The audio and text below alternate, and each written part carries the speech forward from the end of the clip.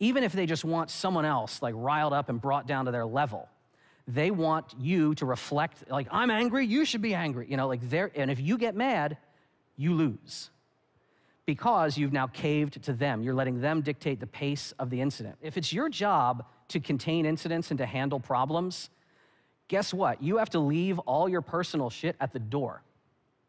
I mean, I'm not gonna, you know, if someone comes up to me and I can just tell, everything about them tells me this person probably doesn't like the things I like, probably won't even like my friends, probably has very different political views than I do. If I'm just, you know, random person, I'll like lean into and be like, oh my God, I can't tell you everything wrong in the world. If I have my like, I'm in security, if I have that hat on, you have to park that shit. And you have to actually say, what is this person saying? What is driving this person emotionally? Because if you can't track that, if you can't empathize, you cannot solve the problem. Show someone through actual empathy, through body language, through telling them in their own words what they just told you. I'm gonna totally give Doc Thompson the credit for this one, the way he phrased it. He's like, you know what the most powerful sentence is if you wanna get someone to stop talking?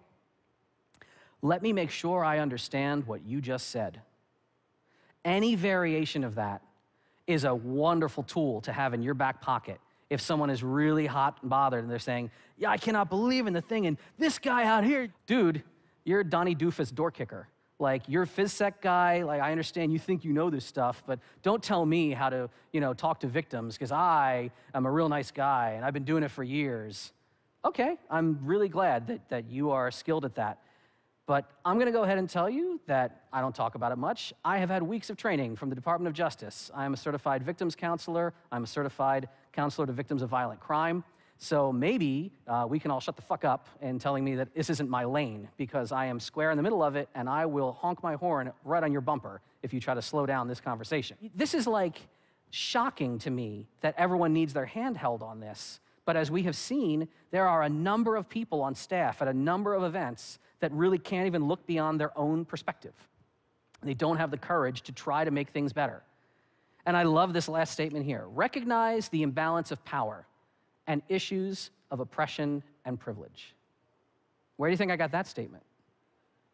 No, not from freaking hippy-dippy liberal land. This is, again, this whole time I'm quoting from DOJ. If the fucking Department of Justice can put this down in black and white in some training materials, I think we can go ahead and say maybe it's not the craziest concept to imagine that you do things your way because of your preconceived notions, and you should get other voices around you. Let's say they both go to, you know, one of these little like Orlando roadside, you know, tiki bar, like restaurant type joints, right? Dave watches a hockey game, has 5 beers. Andrea has her dinner. She has like a glass and a half of wine. Now, an hour into this evening, Dave is not legal to drive. Andrea is. They drive home, because the drunk driving law didn't stop them, right? If they get pulled over, what's likely to happen? You hear cons that say, we do have a code of conduct, deviant. It's one line. Be excellent to each other. Great, top notch. And I'm not disparaging this notion. Of course you should be wonderful to one another. That's beautiful. That's not a code of conduct, any more than this is not a drunk driving law. This is a billboard. And if you just send a bunch of boys in blue out there to enforce the law, and this is the only thing you give them, how's that gonna work for Dave? And how's that gonna work for Andrea? Drunk driving laws and codes of conduct and specificity of policy exist because we are not perfect. And someone's bad behavior might not be someone else's definition of bad behavior. Someone who is behaving badly might be friends with someone else. Someone who is not friends with anyone might have a real problem and not be listened to.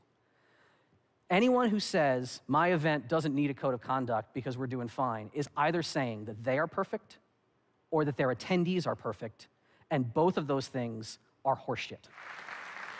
Thank you. Thank you so much. So you can you know, send me hate mail or block me on Twitter, or you can ask me questions if we have crowd mics.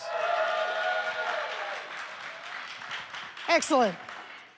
In addition to being the first known mountain climber to summit 9 of the 13 peaks in the presidential range while wearing a live raccoon as a blindfold, Deviant also became a New York Times best-selling author with his release in 2007 of the 3-volume biographical opus, Wax On, Wax Off, Wax Paper, the life and baking recipes of Noriyuki Pat Morita.